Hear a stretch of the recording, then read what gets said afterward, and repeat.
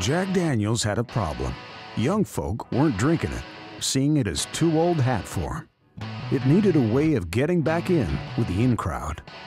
In Tennessee, the Barrelhouse is a place where every barrel of Jack Daniels whiskey has been left to mature since 1866, where its character is formed, you might say.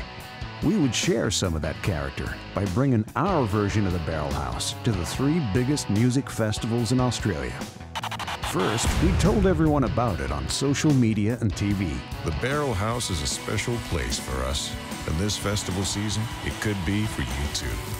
Because Jack Daniels is bringing it to Australia, piece by piece. From the outside, it looked like a slice of Tennessee had touched down on the other side of the world. But inside, I love it, it's great. You go straight into a clubby vibe. This place in here should be jumping and cooking, it's cool. it was an intimate venue featuring an amazing lineup and a bar trialing new products. A website told people where to find it and who was playing, helping it become a big hit at the festivals, attracting over 78,000 visitors in 6 days. Not bad for a venue that only holds 300 people at a time. Each time the Barrelhouse appeared, we used it to make content films about the artists performing there. In the beginning, before we went on stage, there was a lot of fast heart pumping. You know, everyone just chanting for us to come on.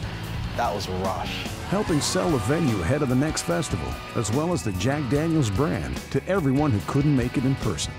Over 500,000 people watched the Barrelhouse films, introducing ever more fans to the brand.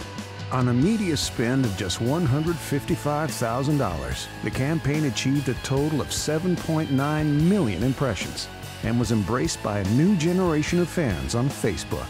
And we sold a fair few drinks, too, giving a very respectable ROI of 323%. Turns out, Jack's not so out of step with the young folk after all.